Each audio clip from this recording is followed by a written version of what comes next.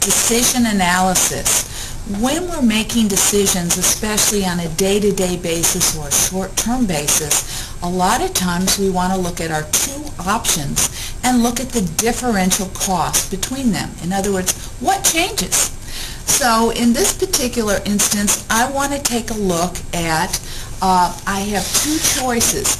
I can, in this particular problem, which is short exercise 2 in the chapter, we're basically deciding which new postage machine we're going to buy. Are we going to buy the postage machine made by Posen, or are we going to buy the postage machine by Value A? So we're going to look at the differential.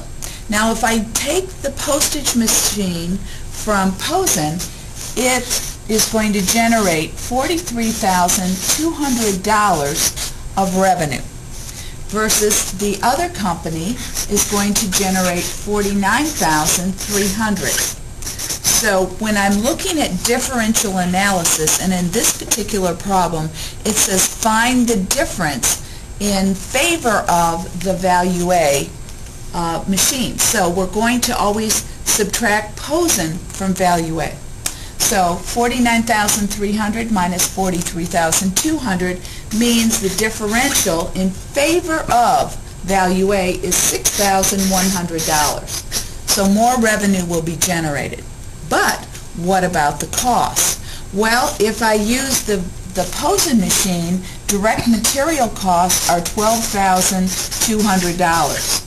If I use the other machine, the favored machine, they're also $12,200. So do we have any differential? No. So there's no difference, no differential cost. Well, what about direct labor? Direct labor for the Posen machine is $10,200 per period, and the Value A is going to cost us $10,600. So notice this machine is going to cost us more, so the differential is a negative $400 for labor.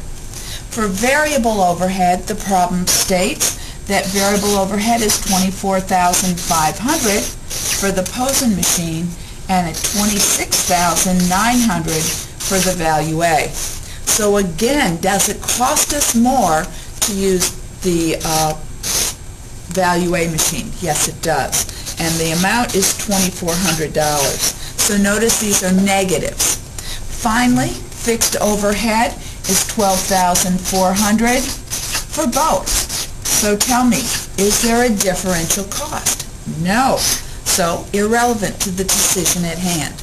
So let's see what the change in operating income is, revenue minus expense, in favor of the Value A machine. So notice it has $6,100 additional revenue coming in, or the incremental revenue, and it has costs going out of $2,800.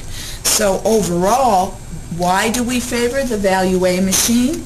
It's because its net is $3,300. So this is how you would approach differential or incremental decision analysis on what costs are relevant to the decision at hand. And it's only the costs that what? Change. And only the revenue that changes too, right?